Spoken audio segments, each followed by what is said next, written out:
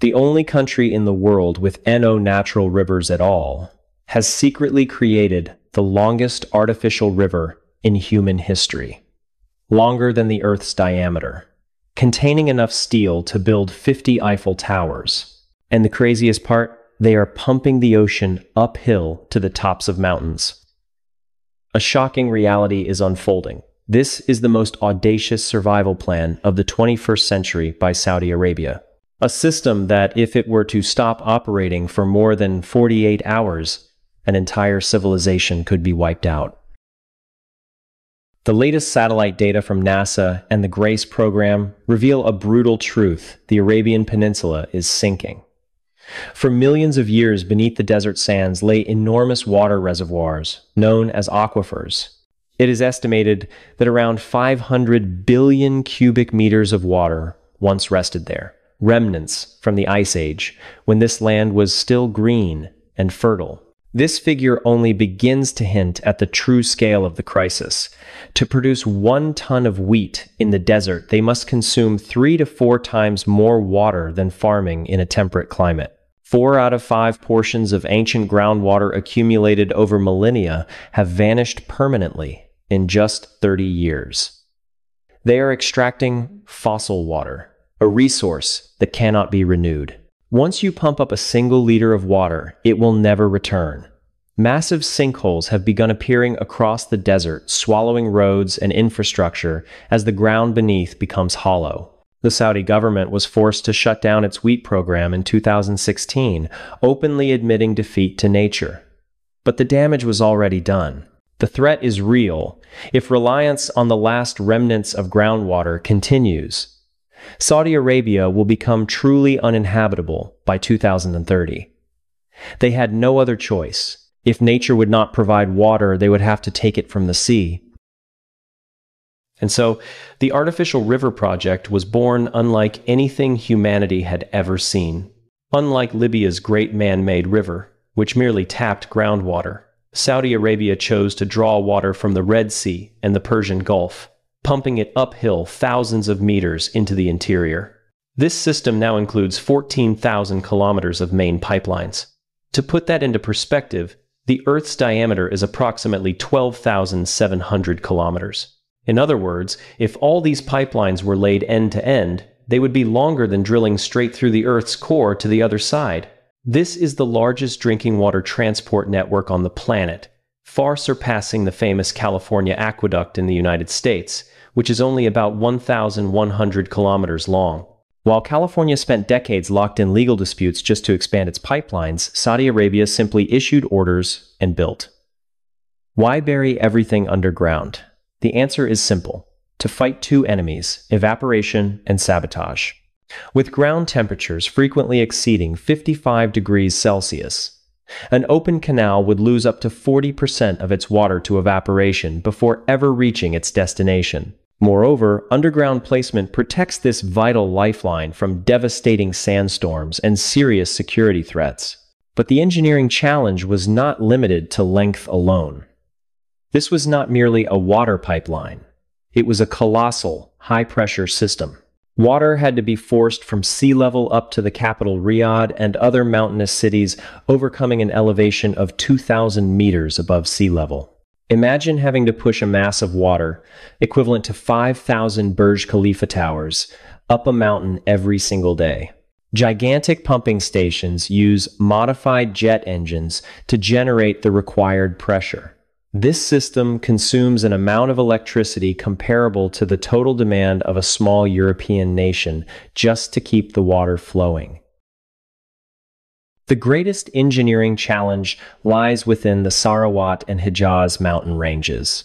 To move water from the coast into the interior, engineers were forced to drill through some of the hardest granite on Earth. They employed massive tunnel boring machines, similar to those used to carve tunnels through the Alps in Europe. However, here, the heat deep inside the mountains combined with extreme desert temperatures to create working conditions unlike anything ever encountered.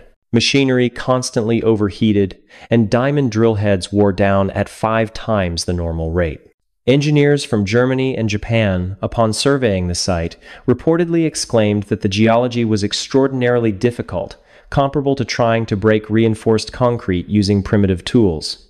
One of the longest water conveyance tunnels in the world, the Jubail Riyadh Water Tunnel, stands as proof of this ambition. Two parallel steel pipelines, each with a diameter of 2.5 meters, run side by side and are protected by the most advanced cathodic anti-corrosion system available, preventing salt water from eating away at the steel for 50 years. Every single meter of pipeline is fitted with fiber optic sensors, capable of detecting even the smallest changes in pressure or microscopic leaks, transmitting data in real time to an AI-driven control center. The result? A continuous flow of 9 million cubic meters of water per day circulates silently beneath people's feet without making a sound. But pipelines are only the bloodstream. The heart of this machine lies in its desalination plants. And Saudi Arabia does not build plants, they build desalination cities. Look at Ras Al Khair. It was once the largest desalination plant in the world, but that record has since been broken by the Saudis themselves. Today, the desalination complex at Jubail, along with new projects such as Jazla, is deploying an unprecedented technology, solar energy integrated reverse osmosis. The old thermal distillation process consumed enormous quantities of oil simply to boil seawater. This created a paradox, burning oil to produce water, while simultaneously damaging the climate. Before 2010, roughly 25% of Saudi Arabia's daily oil production was burned solely to generate fresh water. That was an economically unsustainable model. The new technology completely changes the game. It uses polymer filtration membranes with pore sizes as small as 0.1 nanometers. Under extreme pressure, water molecules are forced through the membrane, leaving salt, bacteria, and impurities on the other side. The real breakthrough lies in energy efficiency. The newest plants, operated by the Saudi Water Partnership Company, have reduced electricity consumption to less than 3 kilowatt-hours per cubic meter of water, a world record for efficiency. Older plants required 12 to 15 kilowatt-hours for the same volume. In just one decade, efficiency has increased by 4 times. And it does not stop on land. Saudi Arabia is now deploying floating desalination plants, massive vessels carrying full water treatment facilities. These ships can travel to any coastal port facing an acute water shortage, connect their pipelines, and pump 50,000 cubic meters of fresh water per day directly into the national grid. This is a strategic solution. Even if land-based plants fail or are damaged, this fleet of water processing ships ensures that the nation never runs out of water. However, every miracle comes with a price, and the price here is brine. When fresh water is separated from seawater, what remains is an extremely salty, highly concentrated solution filled with treatment chemicals and heavy metals. For every liter of fresh water produced, 1.5 liters of this toxic wastewater are discharged. The Persian Gulf is now the saltiest body of water in the world. Directly releasing brine into the sea is destroying coral reefs and bottom-dwelling ecosystems as excessive salinity reduces oxygen levels in the water. This has become a dead zone that international environmental experts have repeatedly warned about. According to a United Nations report, Saudi Arabia is responsible for approximately 20% of global brine discharge, a staggering figure for a country with only 35 million people. But Saudi Arabia is turning waste into gold. The latest project of the Saline Water Conversion Corporation goes far beyond water purification. They are beginning to extract minerals directly from brine wastewater. This concentrated seawater contains large quantities of lithium, the white gold of electric vehicle batteries, rubidium, an ultra-rare metal, and magnesium. Rubidium is a striking example. It is an extremely rare metal used in advanced optical and precision electronic technologies, with a market price reaching up to $100,000 per kilogram. While the rest of the world must excavate tons of rock to obtain just a few grams, the Saudis already have it flowing in the wastewater they once planned to discard. Instead of dumping toxic waste into the sea, they are building an entire chain of facilities to extract these valuable metals. The goal is to transform the water industry into a mining sector that requires no digging. If successful, Saudi Arabia will control not only the water market, but also a portion of the global electric vehicle battery supply, reducing its dependence on external sources. Underground rivers and desalination are not the whole story. This nation wants to control the sky itself. Saudi Arabia's artificial cloud seeding program has reached an industrial scale.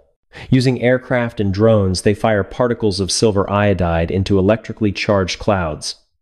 These particles act as condensation nuclei, forcing water vapor to cluster and fall as rain. In 2024, the program conducted more than 400 cloud seeding flights. The results were astonishing. Artificial rainfall increased annual precipitation in the Riyadh region by nearly 20%. Flooding even occurred in the desert, an almost surreal sight. This rainwater is not wasted. It is captured by a network of 522 smart dams that have been upgraded with IoT sensors to optimize water release and storage. However, this has also sparked international debate. Neighboring countries have begun to worry about the idea of cloud ownership disputes. Does forcing rain to fall over Saudi territory make other countries drier? This is an unprecedented legal question, one that the international community is still struggling to resolve. This controversy ties directly into the most ambitious project of all, the Saudi Green Initiative. The goal of planting 10 billion trees is not just a slogan. But where does the water come from? The answer lies in gray water and ultra-absorbent polymer technology.